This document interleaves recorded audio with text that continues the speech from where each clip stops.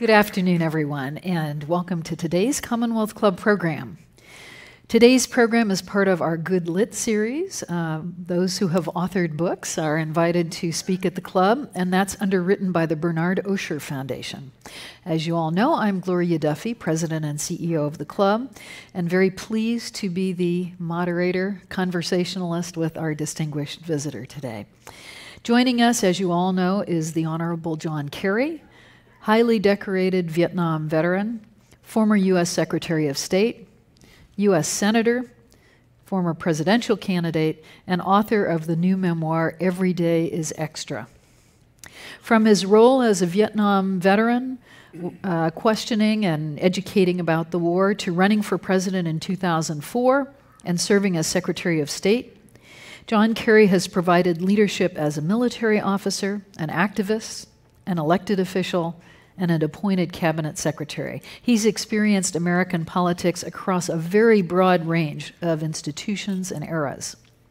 His recent memoir delves into his relationships with other major political figures, his views on recent American trends, such as hyper-partisanship, and his role in significant political moments like the Iran nuclear deal. We're so excited to have him with us here today to discuss these issues as well as the future of our democracy. Ladies and gentlemen, please join me in a warm welcome to John Kerry.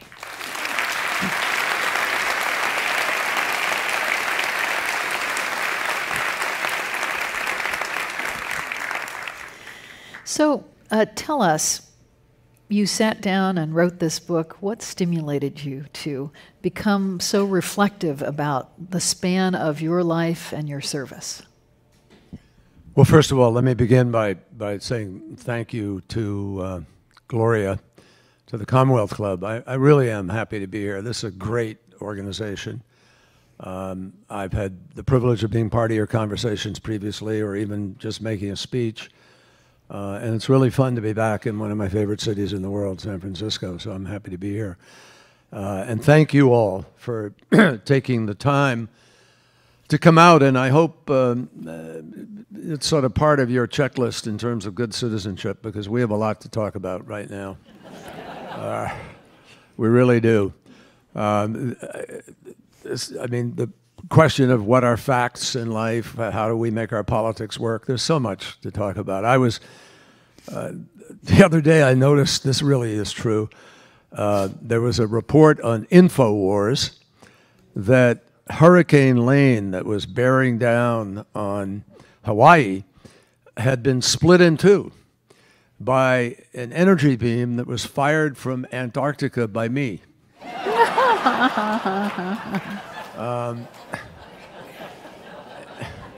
And I thought, well, I thought to myself, man, we have really, this is terrible stuff. How did they miss the fact that I fired it from the North Pole? But seriously, I'm very upset that they haven't called me to action for Florence coming out on the East Coast. But this is just, we're dealing with a whole different world. And for those of us who really do love our country and who consider ourselves patriots and who honor the role of truth in the sustaining of our democracy, this is a very perilous and important moment. So I look forward very, very much to the conversation. Thank you. I know there'll be lots of questions from the audience, but tell us again, why did you, at this time, sit down and reflect on your long career? I thought I could slide by that. I think you gave part of the answer. No. I did give part of the answer. I did it because I think it's relevant to the moment that we're in. I think Bob Woodward's book is a terrific summary and extraordinarily well reported, as he does. And every one of you in here knows that there is no way his publisher, happens to be my publisher too, and there is no way that he is going to go to print without the lawyers being confident about sources and what he's done. He has hundreds of hours of tapes. So people need to be careful what they wish for in terms of documentation here, and you're going to hear denials here and denials there, but I think everybody knows how it works. My book is the sort of, okay, it's terrible. We now have the facts that document what is happening, but what do we do about it? And what should America look like? What should we be doing in terms of making our system work and bringing ourselves back to ground zero democratically, little d? And I think my book, in the tracing of the things I've been involved in from the beginning of my raising my right hand, there's a chapter called Raising My Right Hand where I talk about why I went into the service. My parents were greatest generation parents. My mother, born in Paris, lived the better part of her early year, not the better part, all of her early life in Europe, because my grandfather was a businessman involved in business in Europe at the time, lived between England and France right up until World War II. And actually, way back when, he was involved with Pietro Giannini in the founding of the Bank of America. And to my regret, sold his stock too early. So my mother didn't come to America really until she was about 24 years old. But she's American. She comes from a Boston family, and she lived there. And that introduced me to war at a very young stage. I write in the book about how my earliest memory is walking with my mother in France, 1947. I was 4 years old, and holding her hand, and she was crying. And I didn't know why she was crying. It upset me, but I could hear the glass crunching beneath my feet as we walked through the ruins of what had been the family home. And all that I remember was seeing a chimney go up into the sky and a stairwell going up into the sky. That was all that was left.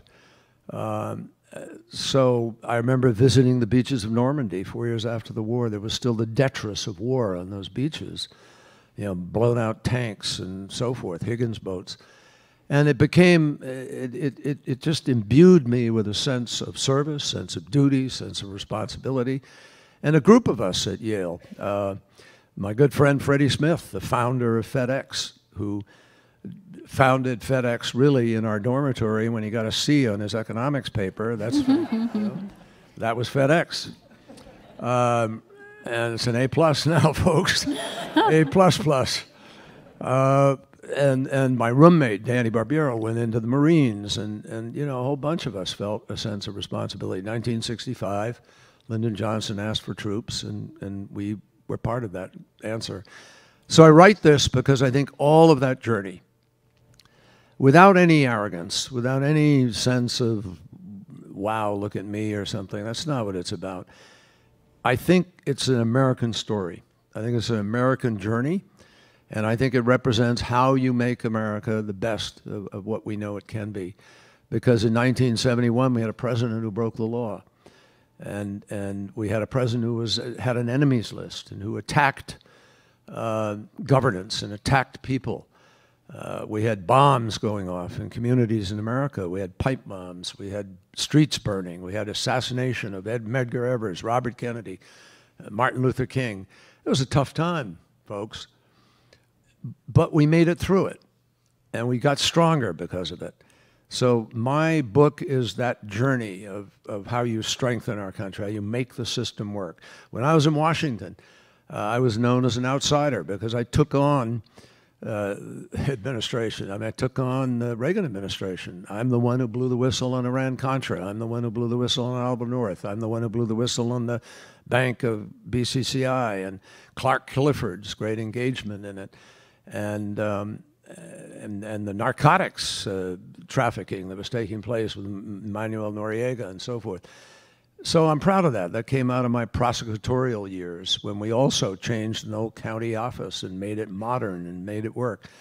These are the things that I think matter today, is how do you make our system work? I believe that my book is an explicit roadmap for what we need to do now to get our country back, get our government back, not for Democrats, not for Republicans, conservatives, or liberals, but for the American people writ large. And I think that what we're witnessing in Washington, where members of another party know exactly how bad things are. They know how this president is or isn't making policy. They know how unhinged it is. They know that the White House that's been described by that anonymous op-ed or by Woodward's book is the White House reality. And the fact is that there are people who know better, who raise their right arm and hand to take an oath of office to uphold the Constitution of the United States, who are not doing that. Literally, they're servants to power, to president, and to party, not to the Constitution and not to the institution itself.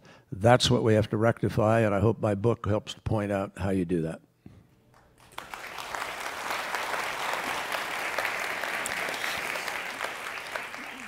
And your book does lay out an enormous record of fights and striving to make change and make better policy and make the democracy work.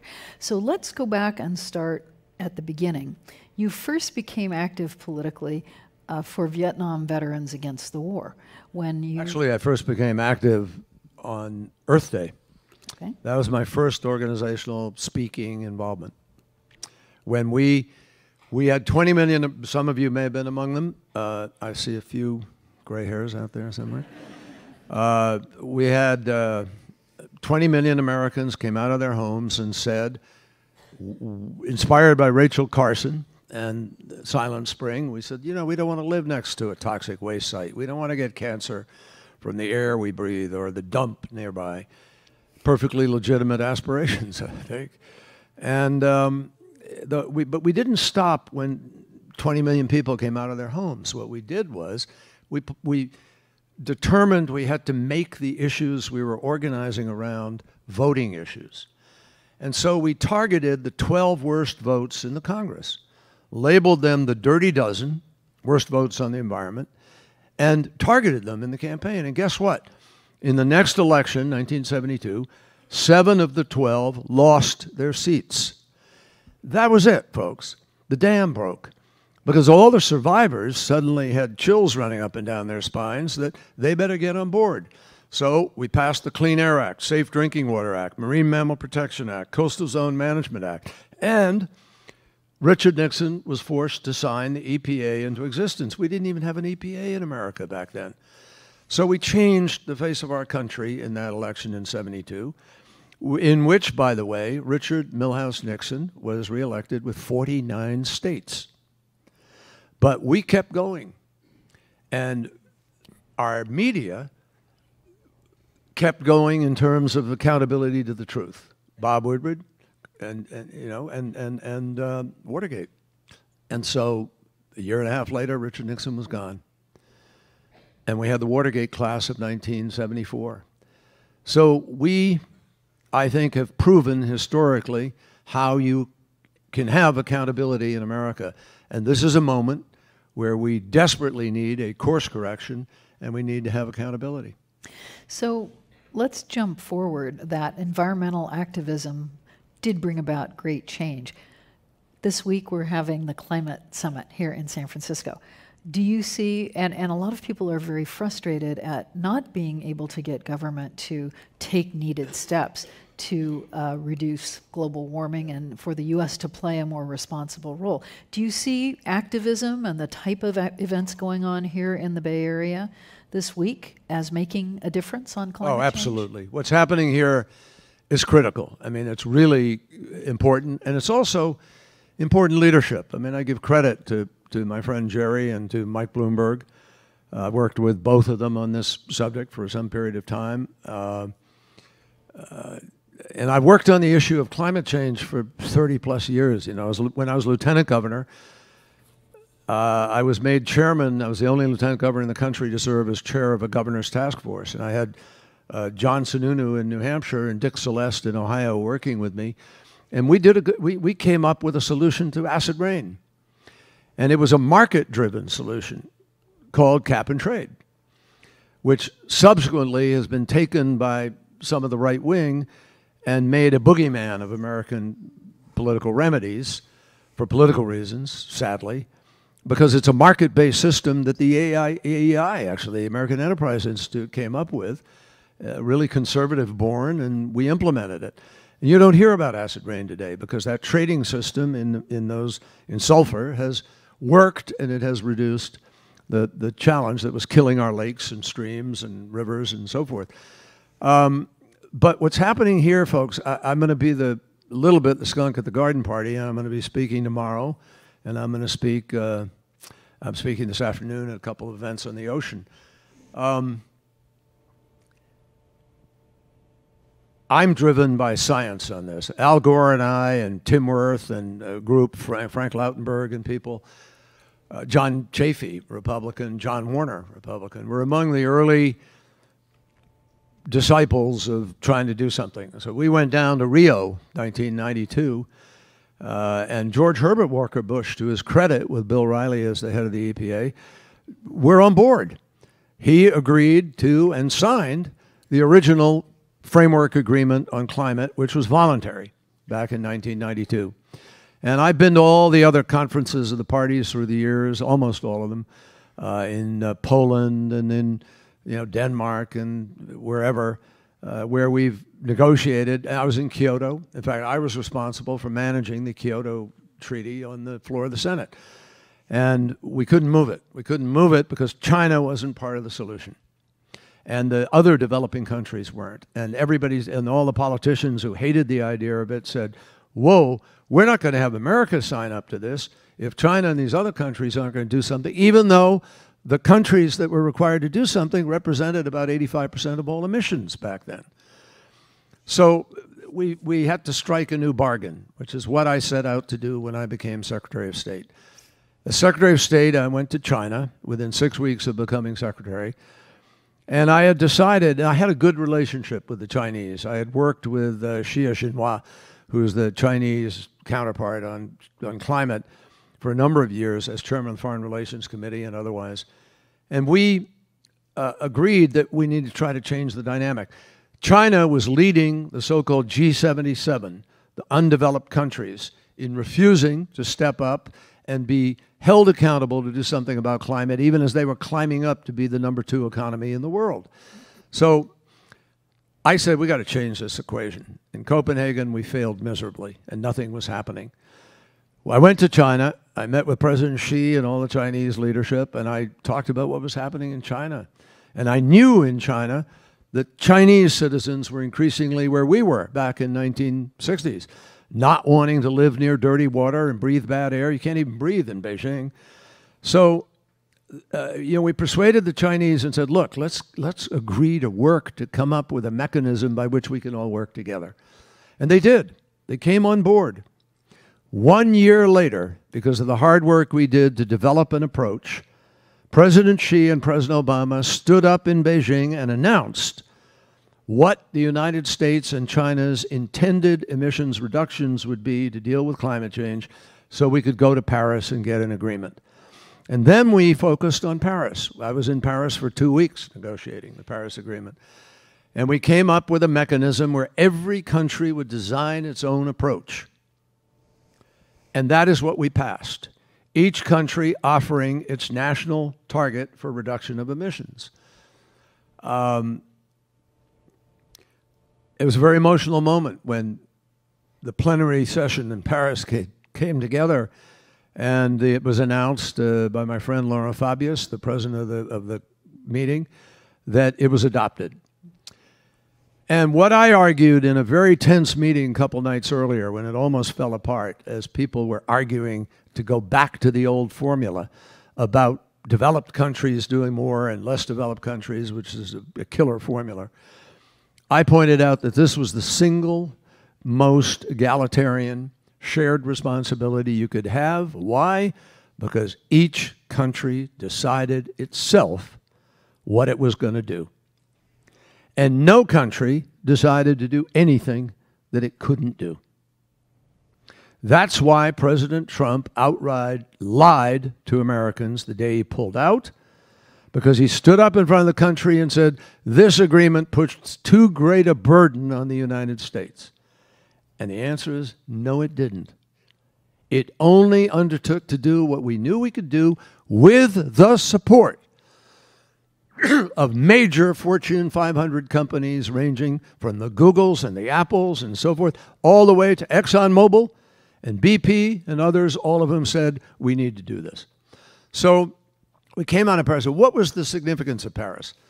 The significance of Paris is that we basically put our faith in the private sector, which I believe I've grown more and more private sector oriented over the years, because as you watch the world changing, as the dynamic changes, we're witnessing industrial revolution size changes in culture and society and workplace, in trade and in globalization. But it's happening at digital pace. It's unprecedented. And that's part of the anger that has filled American workers and the American people, because they feel increasingly disenfranchised and shocked and shell-shocked by it all. And that's a lot of the voter that Donald Trump appealed to. By the way, it's also a voter that Bernie Sanders appealed to. And it's out there. It's also in the center. You don't have to be on the right or left to feel that way. Government is not working in America, folks. And we can go into some of the reasons why and what we have to do about it. But the bottom line with respect to climate change is we were trying to send a message in Paris to the private sector. 196 countries are all going to move in the same direction at the same time. And that creates the largest market the world has ever seen, the energy market. And why energy? Because energy is the solution to climate change. There's nothing we can't do to excuse me, change the course we're on that isn't subject to making better decisions about how we create electricity, what we do with our buildings, how we burn oil or gas or coal and other things, and how we move to a renewable, sustainable future. The market that I knew in Massachusetts, I represented Massachusetts 28 years. We had a terrific tech base, not quite Silicon Valley, but in the early years, very, very strong and still strong. And we had a $1 trillion market in the 1990s with about 1 billion users. The energy market is today a 4 to 5 billion user market and a multi-trillion-dollar market, and it's going to grow to 9 billion users in the next 30 years. It's the biggest market the world has ever seen. And by Donald Trump pulling out of Paris, he's pulled us out of a position of leadership in that market. So, but here's the rub. This is why I said I'm going to be the skunk. Paris' goal was to keep the rise in the Earth's temperature to 2 degrees centigrade. We're probably right around 1.3, 1.5 already today. We're right there. But my friends, in this century, my grandchildren, yours, are going to live to experience a 4-degree rise in temperature. 4 degrees is what we are on track to see now. What you see barreling towards the coast of the Carolinas today, the size of the storm, the intensity, the rapidity with which it formed, is a direct consequence of the warming of the water and the increase of the moisture that you have, therefore, in the air, and therefore more rain. Harvey, Irma, and Maria all deposited one storm. Harvey alone deposited as much water as flows over Niagara Falls in an entire year, 5 days of flooding. And Irma was the first storm to have a recorded 185 miles an hour sustained for 24 hours. Together, these storms cost us $265 billion, 1/3 of the entire budget of the Defense Department, and more money than the Commerce Department, the Energy Department, the Education Department, the whole bunch of departments together. This is insanity. Insanity. As Secretary of State, I went to Norfolk, Virginia, the largest Navy base in the world, and we talked with the military about what they're having to do because of the preparations they need to make because of climate change and the rise of sea level. I went to Antarctica, as I mentioned. Not to fire my bolt. But I went because when I went to the Arctic, the scientists there said, Mr. Secretary, you got to go in Antarctica to really understand what's happening in terms of the changes. So I went to Antarctica. And lo and behold, yeah, I heard from scientists from 17 different countries about the rapidity with which the West Antarctic ice sheet, which is 3.5 miles deep ice, is melting and shows a fissure. The Larsen ice sheet broke off, larger than the size of the state of Rhode Island, and floated out to sea. And they're afraid that the whole thing may melt the way we're going. The Himalayan glaciers are melting. Our glaciers are disappearing. All over the world, we're seeing the diminishment of this cycle. And now you have an open sea in the Northwest Passage in the summertime, and people trying to exploit it. I mean, it's changed. Last year, for the first time in history, we recorded above freezing temperatures in the Arctic in February. So, you know, I get angry when I think about this. Donald Trump's decision to pull out of that agreement is going to cost lives. It just is. And it's going to cost billions of dollars of damage to property. And you're going to witness some of it in the next hours and next days. But that's just the beginning. We've had an average of 7 hurricanes a year since 1972 in the Atlantic, which is more than normal. And now there are 2 other hurricanes behind Florence that are sort of building out there. So, my friends, what do you do about it? What is the solution we ought to be doing? Well, I'll tell you what. The President of the United States, I mean, if I were president today, I would have an emergency meeting of the G20. I'd take the richest countries in the world and I'd say, we're not leaving this room till we put together a climate action fund that helps less developed countries not have to build a coal-fired power plant. And we should stop every single coal-fired power plant in the world from being built. That's what we have to do. Why? It's the dirtiest fuel in the world, and it is the single biggest culprit with respect to global climate change. And we're at a point now where we are locked in, not just to preventing this from happening, we're locked into mitigation and adaptation. So we're going to have to do things like the Dutch do to prevent the sea from coming into a country that's below sea level. But guess what? A lot of other places are going to find that challenge. Already, the mayor of Miami is pumping water out of Miami Beach, and the mayor of Miami Beach, not Miami, is pumping water out in order to get sunny day, high tide flooding out of the way. So we have water coming over the Boston, in Boston at the seawall, you know, that comes in at a high tide, sunny day now. So my friends, long answer to you, but I got to tell you something. This is one of the most serious issues we face. It is existential. It is solvable. There's no excuse for not moving more rapidly to alternative renewable energy. Solar is now completely competitive with coal. It's cheaper than coal because there's no truth in accounting. I don't know how many of you are in business, but you know there's no truth in accounting in this business today. People say, oh, coal is 3 or 4 cents a kilowatt hour and solar is going to be 6 or 7. Well, solar isn't now. Solar is letting contracts in the world at 2.9 cents per kilowatt hour and so forth. But coal, which doesn't ever take in the cost of coal sludge, coal dust, black lung, moving it by train or car or truck from wherever it comes from, the burning, the cost of emphysema, the cost of you know, the single biggest cost of children being hospitalized in America during the summer is environmentally induced asthma. We spend $55 billion a year to deal with it. And we can't find $100 billion to fund the Clean Climate Fund. So I'm just telling you, folks, we're the greatest democracy in the world.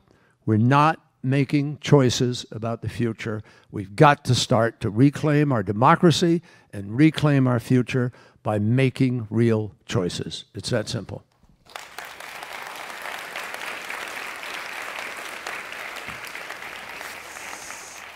And we're experiencing a lot of the impacts here in California. We've had a couple 100,000 acres gone up in flames this last year, the smoke, the health consequences of the smoke. We have a seawall issue here in San Francisco and so on. So if, in fact, our ability to accomplish these things at the federal level is impaired at this point, there's a certain amount of thought that states are going to have to take the lead. And I think that's Jerry Brown's attitude. He's just announced an objective of having California run completely on clean fuels by the year 2045. So what do you think about this idea that the political unit for focus is really states at this point? Well, states have always been known as the laboratories, not the federal government. And I'm a huge supporter of that, particularly right now. When we knew that Trump was about to pull out of the Paris Accord, I got on the phone, a whole bunch of us got on the phone, and in fact, the day before it happened, I said, you know, I got to reserve a website called, you know, Live by Paris. And then the governors started talking about the "we're still in" movement, et cetera. So we all joined together, and I was in New York with Andrew Cuomo and Governor Inslee and others, and we all announced we're still in. Now that's the critical thing. I'm sorry, this is environmentally induced, folks. I'm not kidding. Yeah, we've had a lot. The year is a little smoky here.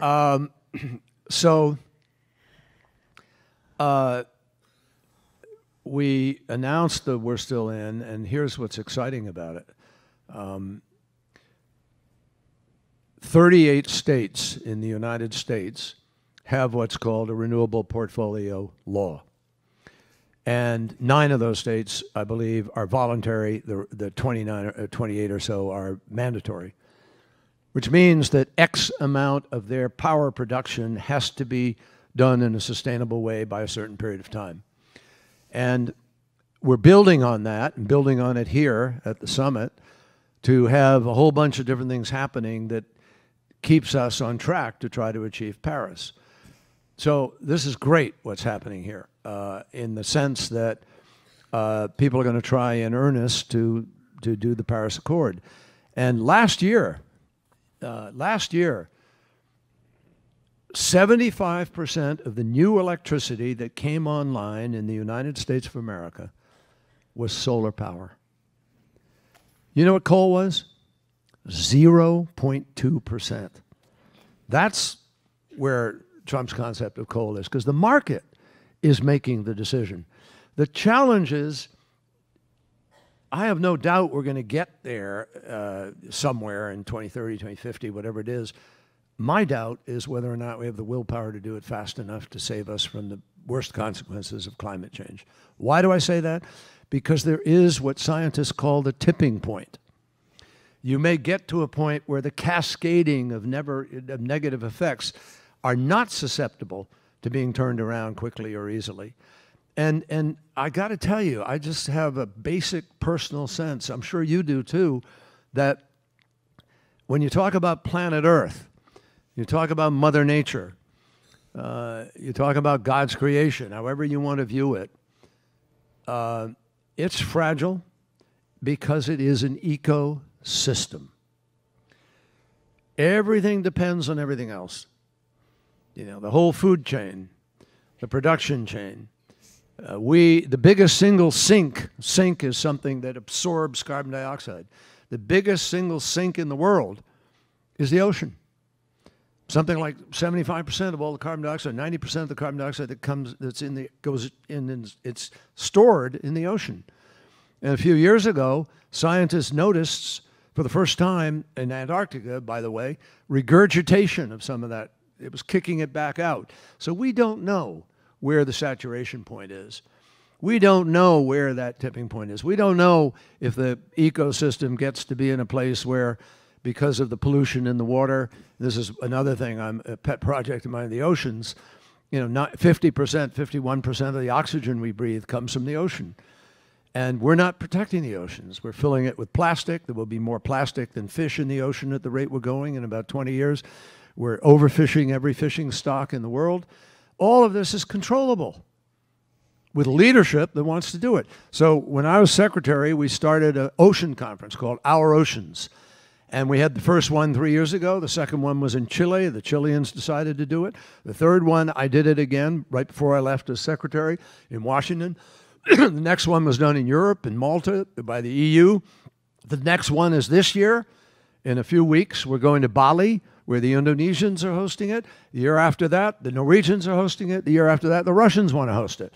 So this thing has gained a life because people understand we've got to gain responsibility with government enforcement of our fisheries, with oversight to pollution, all these other things. But this is all a critical component of honoring, of respecting the concept of an ecosystem. I don't know who's asking.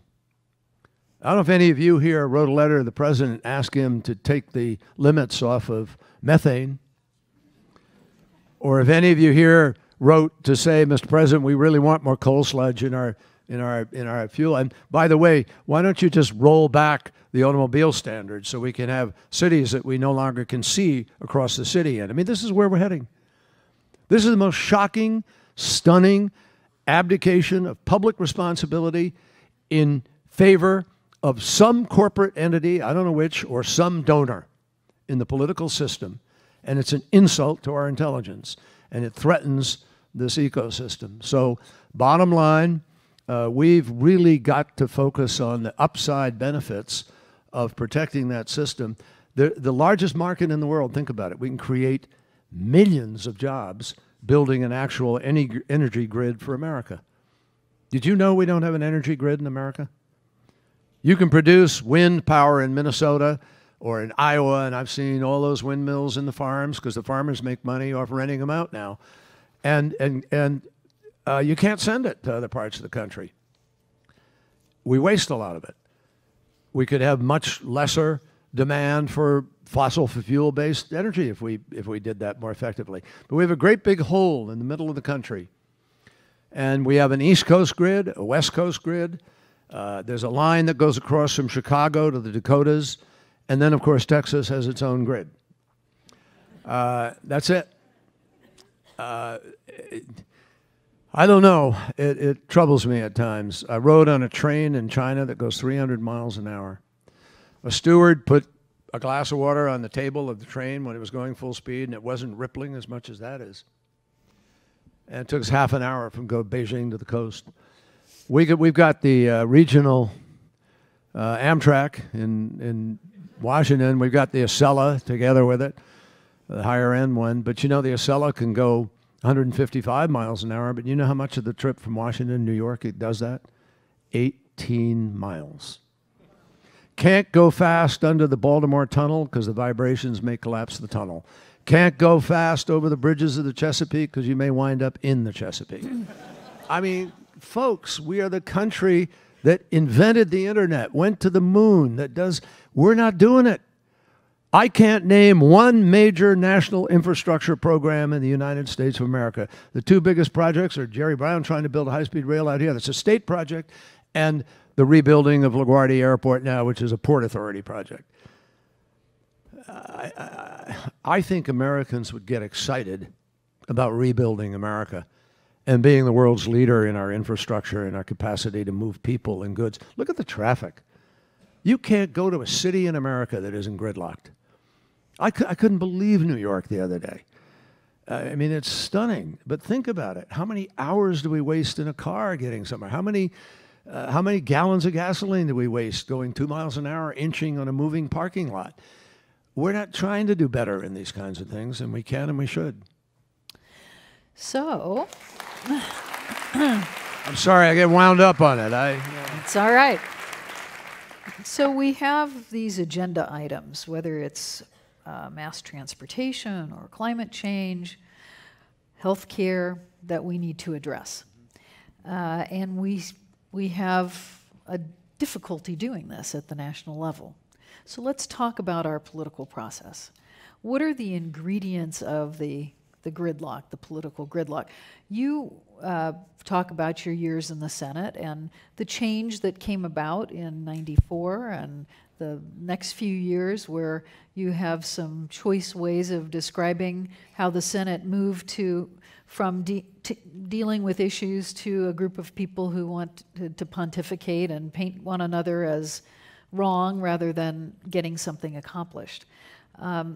So what has changed in American politics at the most fundamental level, and how do we fix it? Well, I think there are 4 or 5 principal reasons we are where we are today. And I'll give you a few. I'll give you maybe 3 or 4 of them quickly. Number 1, the amount of money in American politics is a disgrace. It is setting the agenda. It is stealing the voice of average people in our country, and it is derailing the real agenda of our nation and making it very difficult for people to be heard, number one. Number two, gerrymandering is undemocratic, and it destroys our ability to have a legitimately democratic general election. People in the Congress fear primaries more than they fear the general election. And primaries have now been used as a weapon against colleagues by fellow senators and congressmen. If the Freedom Caucus wants to, through one group or another say, we're going to primary you, you vote that way, or you don't shut up about that and join us in this, it's lost all collegiality. And I describe in my book the Senate that I came into, which was excessively male. There were as many women in the United States Senate when I came there as I have daughters, 2. And one of them was defeated in the next election, Paula Hawkins of Florida, so it came down to 1. Now there are a lot more, and it's been a tremendous transition and change. In fact, I'll share with you, I don't know if I guess I can say this here, I don't know, it's in the book anyway. When I first walked onto the floor of the Senate, there were 5 male senators in the back of the Senate talking with each other. And Teddy Kennedy escorted me in, and this is a big moment, you're walking in. Are you actually going to use those words? Can I?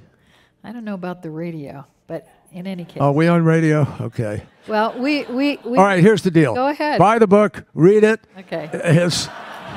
It's the old, this was not a setup. It wasn't. I promise you. Actually, we do have a bleeper, so. No, I don't want to believe it. But anyway, so these senators are in the back. I walk up to them, and big old Hal Heflin from Alabama is there. He says, George Herbert Walker Bush was vice president. He was sitting up in the chair, and they're swearing everybody. And he says, he said, George Bush couldn't sell, and then think of what Donald Trump said in the Billy Bush interview, on a troop train. Does that handle it for you? It is in the book. And I said to myself, God, that didn't come from the Federalist Papers. Where am I? This is the veneered, venerable United States Senate. It was a pretty male place, and I got advice from one senator. You better go see these 2 senators before 4:30 in the afternoon, because you see them after 4:30, they won't remember what they committed to the next day. I mean, it was a different place. But I'd go to dinner at Ted's house or John Warner somewhere.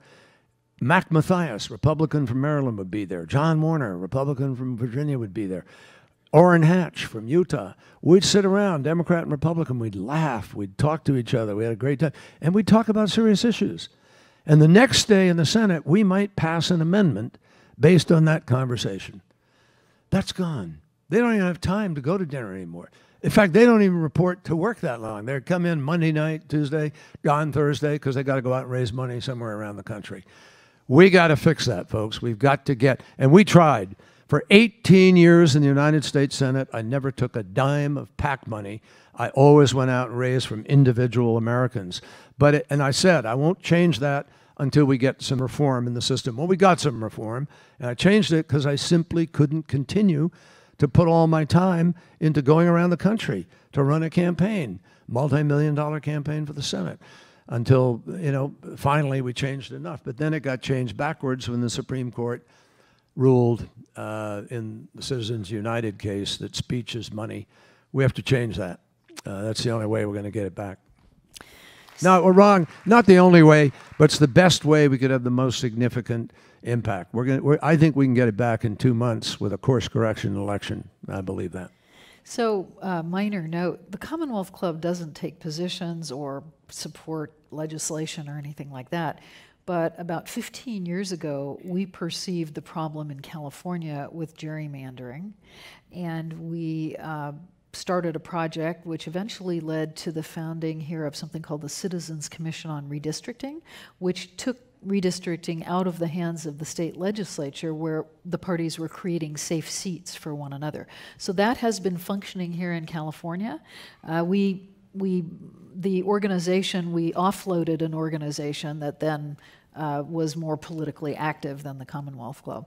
But that is a good government step and could well be copied in other states. Well, a lot of what California has done is being copied in other states and could be, and that's one, and I congratulate you on it. So that's why you guys have been here for 115 years. Not you personally. That's true. Although I'm getting close. I'm getting close. You see all the white hair. But she's been here for 22 years, folks. Pretty amazing, I have to tell you. So that's the problem. And what are more of the solutions in terms of reclaiming our national democracy? And well, let me come to the third element of the answer, the last thing, and then I won't go into the other pieces of it. But the most significant other piece, just quickly for you, is the lack of a baseline on facts in America today. And if you can't establish a baseline on facts, it is extraordinarily hard to have a democratic process that can make decisions and build consensus. That's a different story about social media, media in general, education, a whole bunch of things. I'm not going to get stuck there right now. But the third thing that is the most critical, and I'll tell you this bluntly, the rules of the United States Senate have not changed appreciably, significantly, so that that's a reason that you can't do things. The Senate was designed by our founding fathers to deal with a moment like this. And the single biggest thing that I think has changed are the people. It's people who are willing to put party ahead of country. It's people who don't have a sense of responsibility about statesmanship. It's people who, I mean, take what Mitch McConnell said, for instance, by the way, about Barack Obama. What's your agenda for the year? The agenda of the Republican Party of the United States Senate is to make Barack Obama a one-term president. Well, if that's the agenda, we got a problem. And that was accompanied by the nomination of a person who spent a whole lot of time gaining notoriety by saying Barack Obama wasn't an American, wasn't born in the United States. I mean, think about this. If that's what a party is reduced to in its purpose, that's the problem, and that comes from people. It comes from people. I think it started a little bit with Richard Nixon and the Southern Strategy and Dick Vigory and direct mail, names from the past, but it extended and went further, and both parties have made contributions to it in fights that took place in the Senate for one reason or another. There are arguments about what happened to John Tower, nominated as Secretary of Defense. There are arguments about what happened to Robert Bork, blah, blah, blah. But really, it took hold in the 1990s. With the Gingrich Revolution, I saw this, people began to come over to the Senate who were just more ready to say ideology first, one way, my way or the highway, little less involvement. And you have people who've tried to buck that a little bit. Jeff Flake from Arizona. And Bob Corker a little bit from Tennessee. But it's been tough. It's been tough. But I believe, you ask me, what can we do? Look, folks, I hope, don't let this sound naive, because I think in my book, as you'll see the continuum, that people make the difference. Every one of the major movements that made change happen when it needed to in the late 1960s, civil rights, Martin Luther King, kids, some of my classmates, we raised money for the freedom buses, the freedom rides. We had people get on those buses and go down south to register people to vote in Mississippi and Alabama places. The Mississippi voter registration drive drove us. Motivated and run really in large measure by young people. The environment movement, young people. The anti-war movement, Sam Brown, David Mixner, a bunch of people, young people did that. Marge Glencar. These kids, they took time off from school. They went and made a difference. I believe in that still. We called them the Peanut Butter and Jelly Brigade. They went up to New Hampshire. They supported Gene McCarthy. They sent a message to the President of the United States, Lyndon Johnson, you shouldn't run again. And it was after the March primary that Lyndon Johnson took himself out of it. So look at what I said about Earth Day. Look at what I said about environmental legislation. Look at what happened in terms of accountability for Watergate and then the Watergate babies who went to Congress and what we were able to do. So yeah, it moves slowly sometimes. It's not as responsive as you'd like to be. Winston Churchill said that democracy is the worst form of government except for everything else. Think about it. We've tried everything in the world, ladies and gentlemen. We've had dictatorships all over the place. We had a monarch for a while here till we threw off the yoke of that. We've had constitutional monarchy. We've had parliamentary monarchy. We've had socialism. We've had communism. We've had, you name it. We've seen it experimented with one place or another. And I still believe very, very deeply that if you work at it properly and the public is able to hold people and things accountable and you go vote, you can make a difference. And here's the magic number, 54.2. That is the percentage of eligible Americans who voted in 2016. When Barack Obama was elected in 2008, it was 62.3%. When he was reelected against Romney, it was 58.5, I think. So you see the gap. The story of the last election is not the people who did go out to vote for Donald Trump, it's the people who didn't vote. And 9% of Barack Obama's vote went to Trump, and 7% did not come out and vote. That's 16%. Look at that swing. That's why I believe, as I sit here today, I'm not kidding you, I'm not Pollyanna-ish, I'm not being naive. We can make our democracy work. But it is work. It's hard work. You have to go out and be part of a campaign. You have to drive people to go vote. You have to go vote yourself. You've got to give money to a campaign so it can compete. You've got to take part in it. And I just ask you, remember the words of Ben Franklin when he walked down the steps of Constitution Hall after they had finished their labor on the next iteration of the Constitution of the United States. And a woman shouted at him, "Dr. Franklin, tell us, what do we have?" And he said back to her, oh, she said, "Do we have a monarchy or a republic?" And he said, "A republic, if you can keep it." If you can keep it. That's the work of today. I kid you not. John McCain, you've talked about other colleagues in the Senate. A Republican, an aisle crosser at times. You had a long relationship. He was your fellow Vietnam veteran. What do you have to say about John McCain and how you worked with him and your relationship with him over the years? Well, I miss him, as I think America will miss him, because he was a truth teller. He knew he had some deviations himself. One was on climate change when he was running for president because of the orthodoxy of his party. And he was upfront about those kinds of things, which is one of the things people appreciated about him. But he had as I wrote in an op-ed after he passed away, he had a great capacity for forgiveness, which is partly what you need and what we need in our politics a little bit in the country. John and I didn't know each other well when we went to the Senate. I got to the Senate before John, which I tried not to let him forget any given day.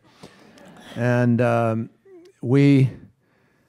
was about 2 years apart. And he came to campaign against me in Massachusetts, though he never attacked me, he never mentioned my name, he just talked with the other guy. And I write in the book about how that sort of was the way the game was played back then. Not anymore, but then. But in the Senate, we were on a delegation flying to Kuwait after a Desert Storm. And Kuwait was just liberated, and we flew over to talk to the troops and thank them, but also to talk to the emir and the other folks and see where we were going. John and I were seated opposite each other. He was flying backwards, I was flying forwards, sitting opposite him, which we were assigned by seniority. That's why it was important I got there before him. And we started, we were uncomfortable a little bit because I was the war protester and he was the POW. So we started to talk about the Navy. We're both Navy guys, and we both love the Navy. I love the Navy. Didn't like the war, but loved the Navy. And we talked about, I asked him about Annapolis and what it was like to have a grandfather and a father, 4-star admirals, the weight of that, what did that affect him in the academy, and blah, blah, blah. So we had an amazing conversation that night, but out of it came a willful, determined commitment by the two of us, which we made that night on that plane, that we were going to work together. Because we both agreed that the war was still tearing America apart. This is 1980, this is 1990, 91. And so we decided we were going to work together to try to make peace. Peace with Vietnam and peace with ourselves in America. And it began with the sort of ability to look beyond how we felt about each other's positions on the war. He was pro-war. He came back sort of upset at the people who were protesting the war, because his war stopped the day he was shot down, 1967. And he had to hang on to everything he hadn't believed for all those years in a prison camp. My war was 1968 and 69. And when I came back, I got to go around the country and argue against the war. So we came from very different places. But my friends, we found the most amazing common ground. We worked together for 10 years to try to change Vietnam. We ultimately did. We first, with George Herbert Walker Bush, we lifted the embargo. With President Clinton, we normalized. We most significantly answered the questions for 700 families to date about what happened to their loved ones in Vietnam, because we set up the most in-depth, intrusive accountability system to be able to know what happened to somebody in a last seen, last known alive report. And there was a mythology, remember, in the early 1990s. The cover of Newsweek had, "Are they still alive? Prisoners in Vietnam in tiger cages." And there was a mythology through the Rambo films that we'd forgotten people over there. So we had to undo that first. And we went to amazing lengths to do it. We went back to Vietnam. I went back with John McCain. We had helicopters flying into hamlets where the sound of a helicopter would bring back horrible memories of the war. We had history houses. We'd go in and talk to the people. We actually interviewed General Giap, and we interviewed the jailers of John McCain and the fellow prisoners. So we had this most exhaustive effort. And in the end, ladies and gentlemen, I'm so proud that not only we get the answers, and that's ongoing today. Today, as we're sitting here in this theater, we got American soldiers on the ground in Vietnam trying to get remains back for families. And John McCain and I visited the cell he was in together. We stood together. And I realized then that we had found this special common ground. And if a POW and a protester can do that about Vietnam in Hanoi, we can do that anywhere in this country and make things better. It's a great story about what people can do.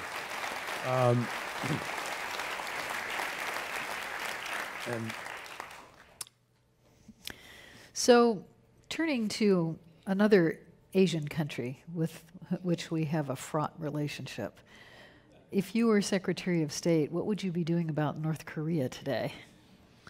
Well, we did. You know, there's not a great, there's a dissimilarity in style and in process, but in objective and basic approach, we wanted to try to sit down with North Korea. We tried very hard to get the North Koreans to come to the table. But we were tougher in wanting certain definitions defined before we did so. Mind you, Kim Jong-un's father and grandfather both wanted a meeting with the President of the United States, and they never got it. Why did they never get it? Because we were never able to get satisfaction with respect to what they were willing to define or not define. I think that Donald Trump was just in such a rush to have the glitz of the meeting and have the theater of the event. There just wasn't the groundwork done to be able to get a communique that actually defined what denuclearization meant for all the parties, or how you would have a first step you'd begin to take that you both agreed on that could give confidence to the world that you're moving in a serious way to deal with the problem. So I think that was missing, which is why there's now chatter about another meeting. to see if there's a way to make up for it. But the basics of getting China to put more pressure, we tried to do, and we did. We got China to ratchet up its sanctions on 2 occasions. We ran out of time. We urged the Trump administration to continue to put sanctions on and to ratchet them up, and they did. So there were 2 more iterations of raised sanctions, at which point the diplomacy of the president, the new president of South Korea, with the Christmas process, brought a new possibility, and it kind of forced the administration into having to deal because they weren't ready to and didn't want to otherwise. So they began this process of a dialogue. I'm hopeful it can work, folks. It's in everybody's interests. I want them to be successful. I hope they can get the definition. But most of the people who've worked on the issue of North Korea for 20 or 30 years really don't believe he's going to give up his weapons. And the intelligence community now, contrary to the pronouncements of the president, are saying publicly that there's evidence of greater construction of bombs, more bombs, and that they're being moved around and hidden. And that's the problem with the absence of a declaration and of accountability. So we'd urge greater accountability. A personal question. Your grandfather on your father's side was Jewish. He converted to Catholicism. As with Madeleine Albright, you learned about this later in your life, and by the way, as with me as well, that my maternal grandfather was Jewish. As Madeleine Albright learned, you learned that some of your grandfather's immediate family had perished in the Holocaust. You are a strong Catholic. Did it make a difference to you to learn about this unknown or little-known family history?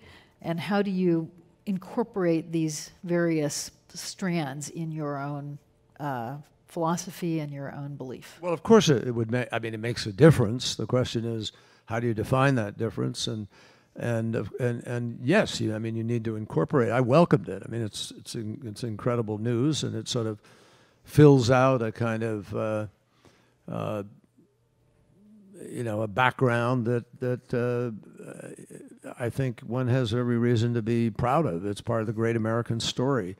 My grandfather left, I guess it was what was then Czechoslovakia, or Czech, in 1898. He converted then to Catholicism, as did my grandmother. So my father was raised as a Catholic, and my grandfather, and I suspect, you know that great line in Hamilton, in New York, you can be a new man. I suspect he wasn't able to be a new man, and he killed himself when my dad was 6 years old. So my dad really never knew his father. And a year later, his mother, his sister, who was 7 years older than him, 13 years old at the time, came down with polio. And so my grandmother, my grandfather on that side had been a fairly successful businessman, left enough money that they went off to Europe to find a cure. And the next years, most of the 1920s, my dad was spent traveling around Europe trying to find a cure, and my dad was plunked down at school, went to school in Vienna, learned German, blah, blah, blah. So I thought all of that was intriguing, and I regretted that because they came over on a ship from Genoa in gosh, I've forgotten the year, isn't that amazing? Around 18, somewhere in there. And they came in at Ellis Island and had that experience that so many Americans had had. And he first went to Chicago, then he went to Boston. So, when I learned that his sister and brother had been killed in the Holocaust, and they went to one of the concentration camps, that has to inform your life and connect you to some realities. But it wasn't, it's not a showstopper for me in the sense that some people might find it or think of it. I write in the book a fair amount, not fair amount, but I guess a fair amount for somebody in public life about faith and my own journey through faith. And, the frustration, if not anger, that came out of the war and the loss of my friends, and questions about how you have a merciful God who does these kinds of things to people. It's an age-old question. I mean, I'm not the first person to have asked that question. And my dad asked it. I mean, my dad became extremely agnostic. So my Protestant mother, Rosemary Isabel Forbes, was the one who saw to my Catholic education, not my dad, whose obligation in a sense it was. And, you know, I think that, but I was very excited by my first communion, very excited by confirmation, very excited about prayer and early engagement. I was an altar boy for a period of time. And then, you know, came the years of not feeling so good about it all and questioning it, et cetera. And I began to read a lot. When I got to the Senate, we have a Senate prayer breakfast, and I became involved in it and did a lot of reading, you know, Reinhold Niebuhr and Kant and Hegel and the Pope's encyclical, Salvifici Dolores and so forth. And I really dug in to find out how do you deal with the issue of suffering in the context of believing in an omnipresent, omnipotent God. And in the end, I kind of landed where I land, which I write about in the book, which is a place of faith. But, you know, faith with some restraints about how human beings interpret things and thrust it on other people, and how dogma can get in the way of people's ability to recognize things. But if I went back to college, I might well be a comparative religion major, because I find it absolutely intriguing when you look at the links in all the Abrahamic faiths. You look at the scriptures, you look at the Torah, you look at the, you know, I mean, the Bible and you read the Quran, you see the similarities, you see these strains that each takes from the other and how the stories connect. And I find that absolutely fascinating. So there's a streak of ecumenicism in me, and a respect for how the questions people asked that made things happen, like Martin Luther nailing that treatise on the door, and the indulgences that forced him to do so, and things like that. I find it's absolutely intriguing. And that window opened up to me to some degree through the early explorations. You know, it's fun. It's interesting stuff. There are so At many. least to me. Hell with all of you. There are so many stories in your book, and some of them very funny, actually. One having to do with the model of a fire plug and your wife. But we don't have time to get into that. Oh, that's too bad. I'm sorry to hear that. I had some, I've led a somewhat Forrest Gumpian life, folks. I mean, really, there's a story in there about how I walked in alone into a room where President Kennedy was.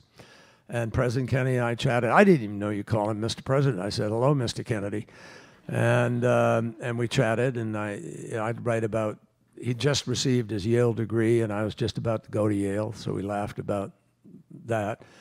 I write about introducing John Lennon at a rally, an anti-war rally in New York, and one of my cherished pictures, it's in the book, I think, is John Lennon and me right before the rally.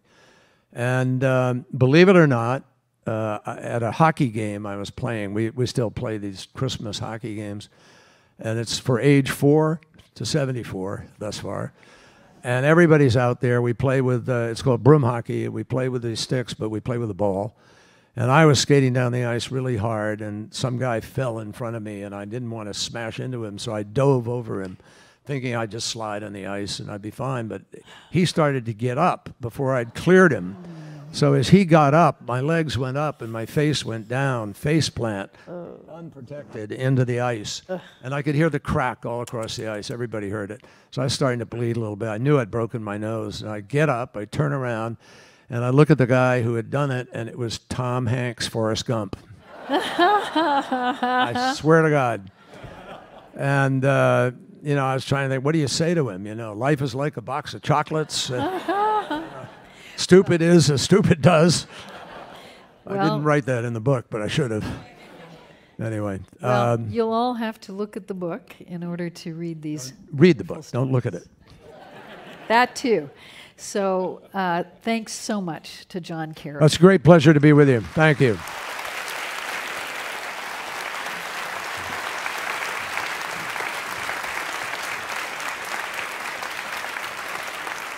A reminder to our audience here, Secretary Kerry will be signing books on stage in just a few minutes.